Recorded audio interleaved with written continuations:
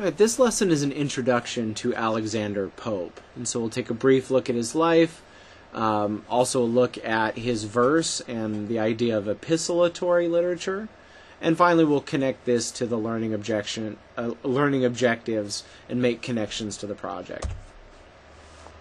So Pope lived from 1688 to 1744, right around the time of Jonathan Swift, so late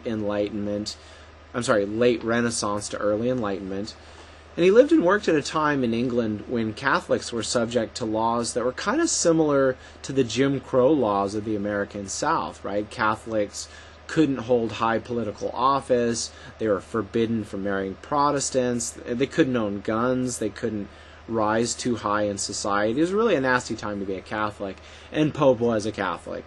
He also suffered from early health problems that left him, he was really dwarfed and his body was kind of crippled. He suffered from spinal tuberculosis, which is a rare disease. I mean, he's the only person I've ever heard of having that. But tuberculosis attacked his spine and his nervous system and just left him small and with some pretty serious physical problems. And so, he was very fortunate besides being a genius, but he was fortunate to live at a time when literature was just becoming something that people could do for a living. I mean, it was just getting to the point where people could read enough and books were cheap enough that you could actually make a living as a writer, right? I mean, as you know of your study of the Renaissance and of the printing press, if a book costs $300,000, you're not going to sell a whole lot of books, and you're not going to be a really successful writer.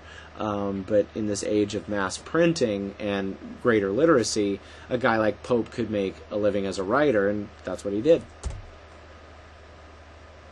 He's a key Enlightenment figure along with Jonathan Swift and Sir Isaac Newton, and so I really want you to see him in those terms. Now, Pope wrote in blank verse, which, as you know from our studies of Shakespeare and our reading of Antigone earlier in Project 2, blank verse is unrhymed Iambic Pentameter. And Shakespeare's verse, was blank verse. Like I said, the version of Antigone that we read, and he maintained the tradition of poetry, but with a more flexible, straightforward style. I mean, that was the beauty of blank verse, is that it wasn't so locked into rhyme like some structures like sonnets are. And so people could write much more naturally. And Blake is, one of the last great blank verse writers. As we move into the 19th century, prose is going to become much more influential.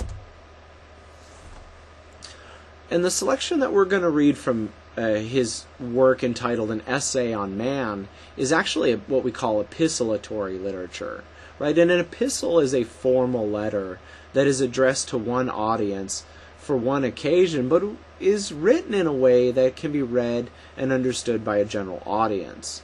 If you're familiar with the New Testament, most of the New Testament is St. Paul's epistles to, Galatians and Romans and Hebrews and people all over the Roman world.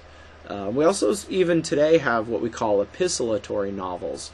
Alice Walker's novel, The Color Purple, is an epistolatory novel. It's a series of letters back and forth between these women in which the story is told. Right, so let's take a look at An Essay on Man and its structure. This is some pretty challenging reading, and I'm going to give you a lot of help with this. But I think, if we understand the structure of it going in and kind of what he's going to talk about, it's going to make the reading, more manageable.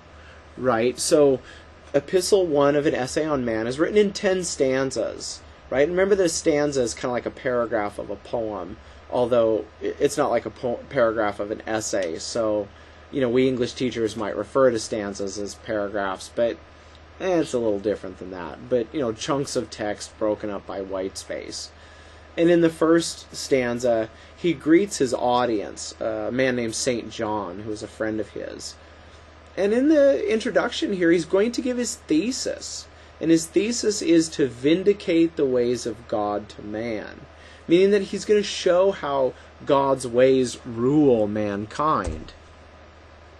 Then in stanza 1, Pope kind of takes a survey of the universe and asks his audience who made it and where it came from and who's in charge.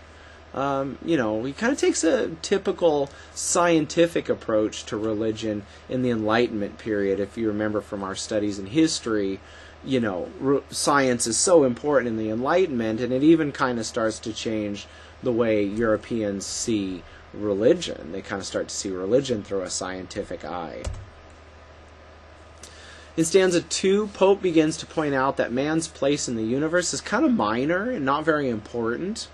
And this is very different from the biblical view that mankind is the most special thing that God created.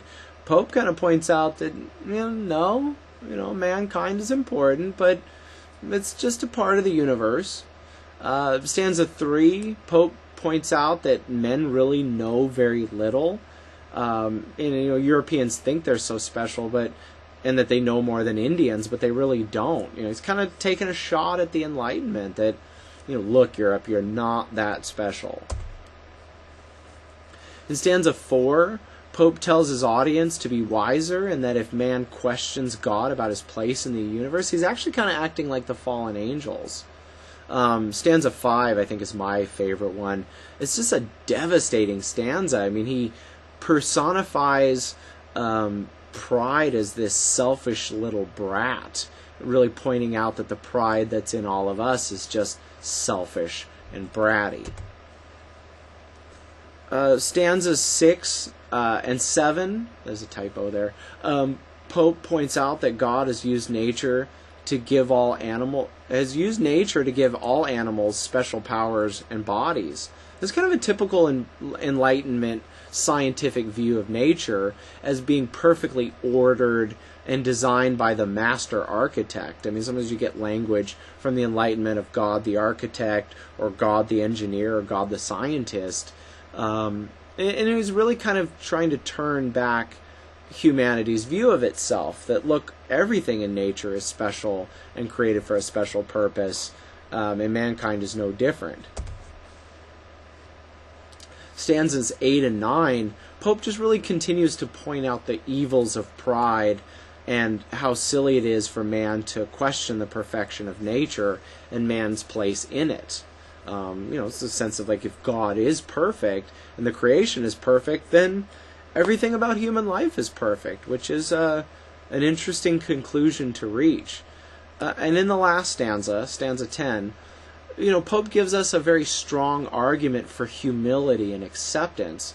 And he ends with a very chilling and powerful and humbling line. He says, whatever is right. I mean, if the universe was created perfectly, then whatever is right. Kind of a hard thing to really wrap your head around. And so our learning objectives for this reading, right? I want you to get more exposure to blank verse, and I want you to get some exposure to epistolatory writing. I want you to get more practice interpreting figurative language, especially personifications and allusions. I want you to read poetry based on punctuation and not line breaks. And finally, I want you to analyze how figurative language creates meaning. And I want you to write an essay. You're going to write about Blake or Pope here and talk about figurative language. And so our connections to the project, right, is really this sense of hubris, right? And hubris is a classical Greek idea that, pride leads to a fall, right? We see hubris in Antigone, between Antigone and Creon. They're both very hubristic figures. To a degree, even Othello is very hubristic and having his pride in his manhood, and when that's damaged, he becomes violent. And Pope really undermines the hubris of the Enlightenment. He points out that humans just aren't that smart or special, that humans are just part of God's larger creation, and that humans should just be, more humble and accepting of the way things are. And he really goes against this Enlightenment idea that they're so special and, so much smarter than anybody who's ever been alive before, and so much smarter than those brown and black people over there. I mean, that's kind of the way the Enlightenment was, and people like Pope just really put it in check. And so that's it. And I've also posted an audio follow-along video where, it's going to be a boring kind of blank screen, and I'm just going to read the essay on man to you, because I want you to get a sound of Pope's poetry, and it's challenging reading. So I think if you have the audio support, it's going to make it much more manageable. Thanks for watching.